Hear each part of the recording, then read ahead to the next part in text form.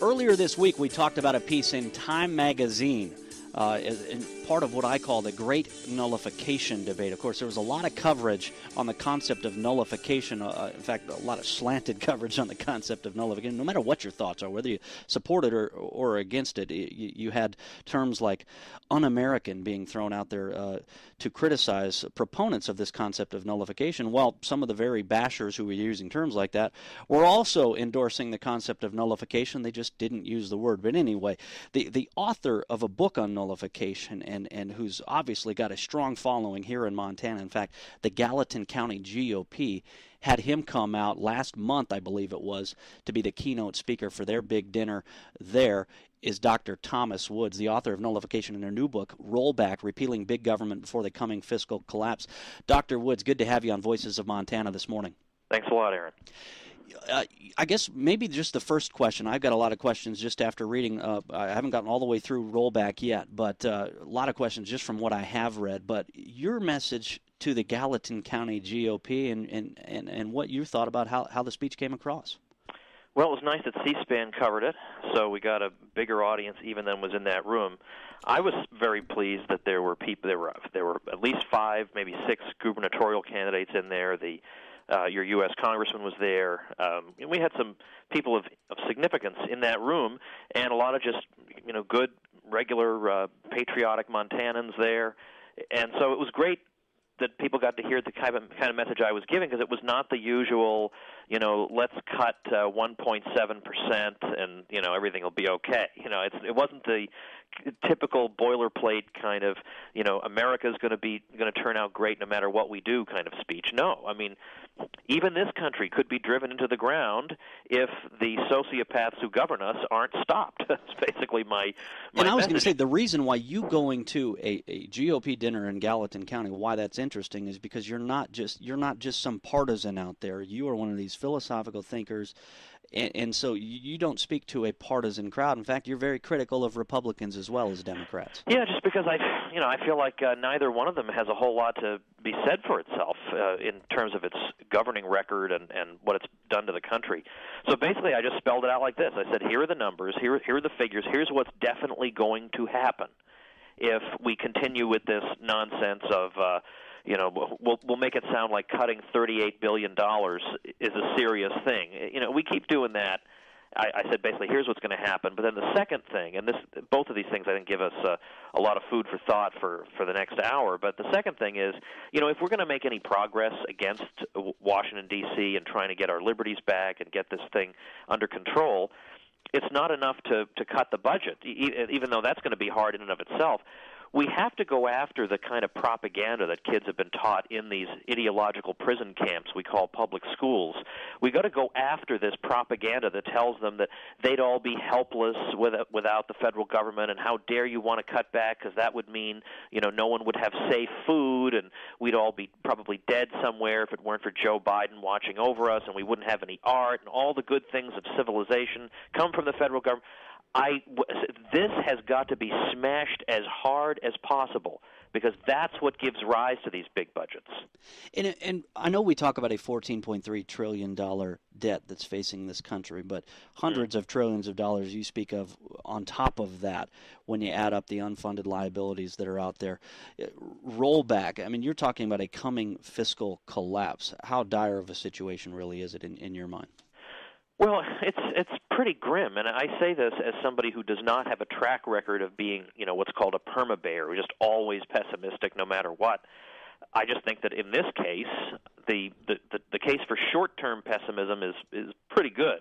I think long-term optimism is still also a good bet, but for the time being, it's going to be a rough road ahead. Basically, for this, just a couple quick reasons. One reason is, a lot of the warnings about indebtedness are actually now going to bear some fruit, because I think people have thought for a long time, look, a lot of these scaremongers have been talking about deficits for a long time, and I haven't seen any consequences, so maybe this is a lot of worrying about nothing. Well, now we're going to see the real worry, and one of them is that even the government's own numbers, which we all know are ginned up to sound better than reality, tell us that by 2020, even in the best scenario, good economy, low interest rates, we're still going to be paying about $1 trillion a year just in interest payments on the national debt, and that's in the best scenario, which I frankly don't think we have a right to expect. So it's likely to be much worse than that. 70% of GDP by the end of the year. In fact, and I think maybe the American people are starting to realize just how much trouble we are in when it comes to spending. At least, and obviously we don't look to the polls to guide us on what the answer should be, but certainly on what the concerns are that are out there when you've got at least 60% saying that, look, debt is part of our economic problem. This is, and just more government spending isn't going to help us economically. And right. I point to that Northern Cheyenne coal deal. Hey, simply get out of the way. Let them develop their resources. But instead, there's this thought of, how can the federal government help us? Well, get out of the way. Yeah, that is exactly what it needs to do, because it has basically almost destroyed the prospects of the rising generation. I mean, there are no jobs, and yet these young kids are going to have to prop up this collapsing welfare state. It's really atrocious. But I do see these polls, and I am heartened by them, but then I see other polls where people are asked for specifics. Here are 10 things the federal government does. Which one would you want to cut? And The Economist magazine did a poll precisely that. And they found only one category where a majority of Americans said we need to cut, and that was foreign aid. So, okay, there's 0.5% of the budget taken care of. What about the rest of it? Nobody wants to cut anything. Yeah. They just want it. So I don't think they realize the extent of the problem. And you're even seeing that with the Ryan plan, and that's why we raised the question, which is anybody even going to be willing to do anything until it actually does fail? Do we actually have to fall on our face before anybody actually does anything about it?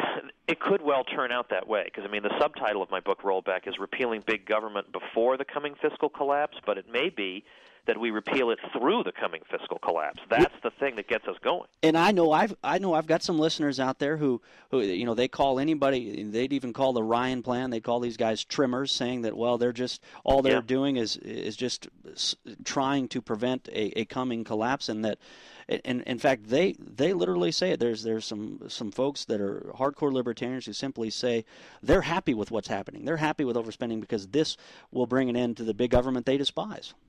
Yeah, I kind of understand this philosophy. The worse the better is the shorthand.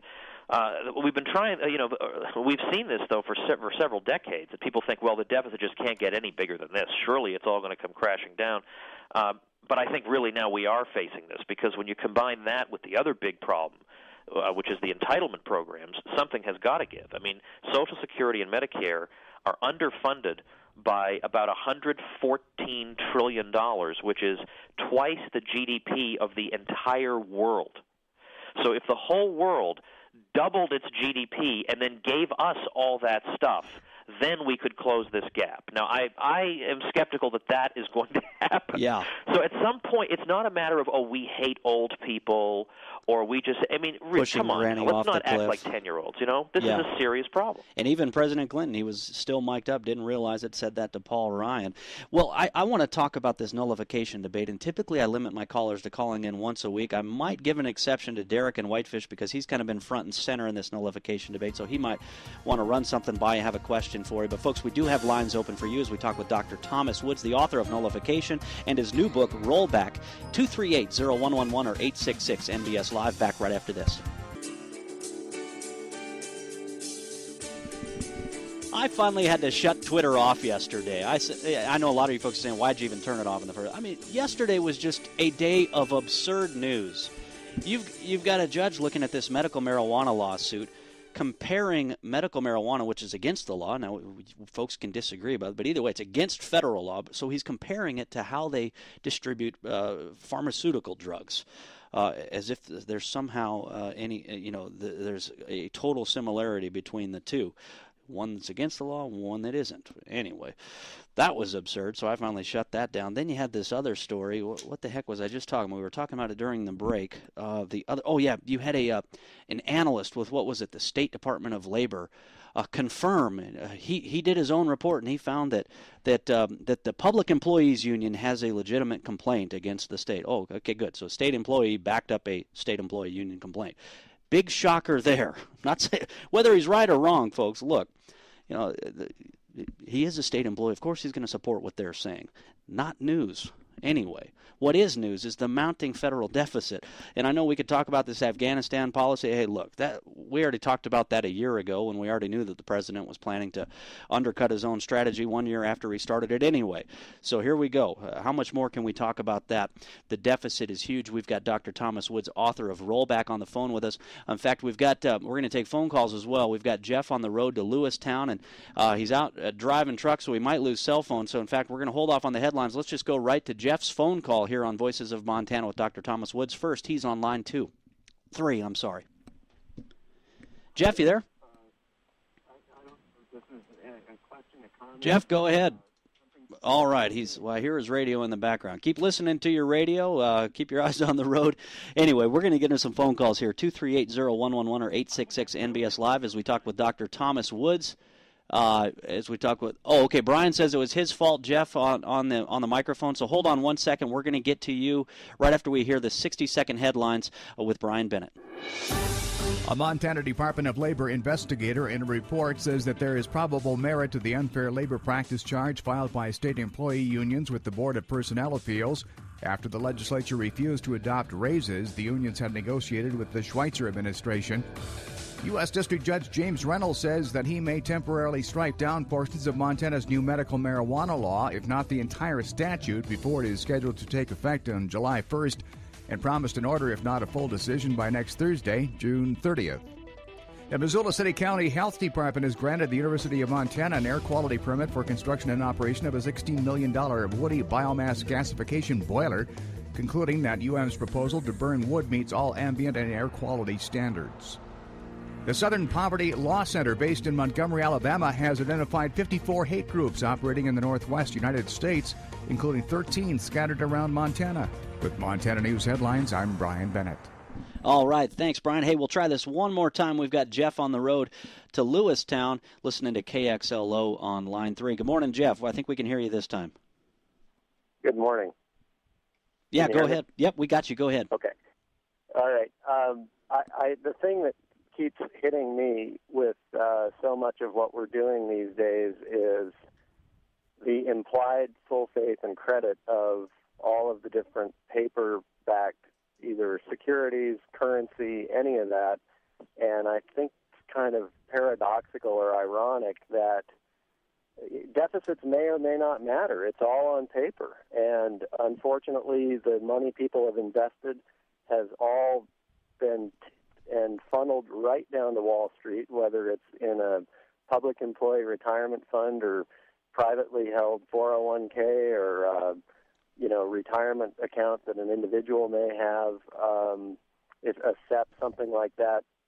It's all skewed to go toward Wall Street. It's all backed in paper, and very little of it is in hard assets, whether it's gold or silver or real estate or physical commodities that a producer may own in terms of cattle or grain on the ground or in the bin. Maybe none of it matters if it's on paper, but there's the emperor wears no clothes. I mean, all of this value, all of the deficit, all of the debt, all of the asset value, most of it's on paper. Yeah. And so does it really matter whether we run it up till the cows come home, or are we just playing a game of musical chairs where we're passing this bag of poop on and on and on down the road? And or not even on paper, it's electronic. Not even on paper, it's electronic. Yeah, Jeff, hey, appreciate your phone call. Does it really matter? And when it unravels, where are we going to be? And I honestly believe the currency of the future, if we really cared about tangible reality, it's not gold or silver, because that's just as arbitrary as paper. It's something that matters to all of us, and it's units of energy and BTUs, and that should be the global currency. All right. There has been talk of oil being the global currency. Jeff, good to hear from you. Dr. Thomas Woods, I know you've talked a lot about the Federal Reserve in your book, Rollback, and the constant printing up or at least making more electrons of money. Your thoughts on